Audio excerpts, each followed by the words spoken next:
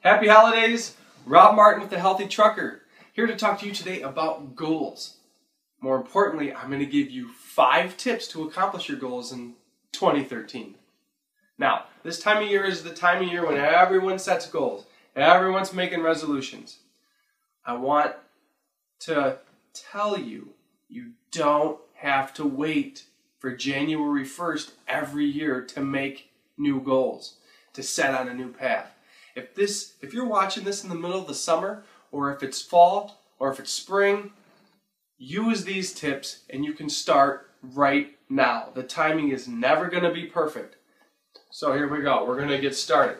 Number 1, to achieve and accomplish those goals, you're going to need to write them down. So put them on paper, or do like I do. I put them in my phone because my phone is with me at all times.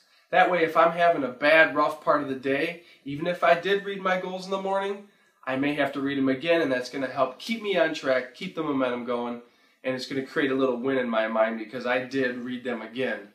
Okay? The best times to read them are in the morning, right when you wake up, or just before you go to bed at night. Number 2, make sure you have short-term, mid-term, and long-term goals. This way, as you achieve these smaller goals, they create little wins, little accomplishments. They create momentum in your mind.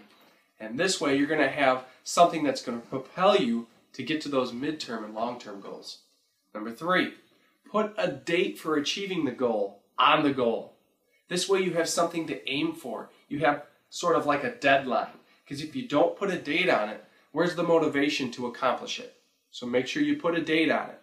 If you do reach this goal, or the goal, then you need to make a new goal. And you need to acknowledge that you did achieve that goal and maybe reward yourself. If you didn't reach the goal, then you need to sit down, reevaluate, look at what you did, maybe what you didn't do, and then make a new goal with a new date. Number 4, once you've made your goals, you need to make a plan of action towards those goals. Because without action, you're not going to reach your goals. So what you should do is look at that goal and create some steps, things that you can do to get to that goal. Here's a great question to ask yourself. What are you going to do on a consistent basis to reach that goal? Ask yourself that for every goal you have. Number 5, the last tip, I always say that with goals you should have affirmations. Affirmations that go with these goals, that kind of affirm the goals, affirm that you're on the right path. These affirmations help you stay on track, and they create a feeling of knowing that you can and will achieve your goals. These affirmations also affirm and help you to do the daily action that is needed to reach your goals.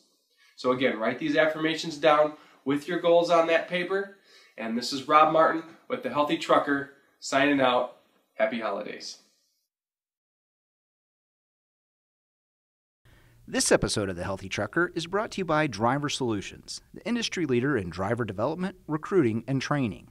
Learn more at greatcdltraining.com.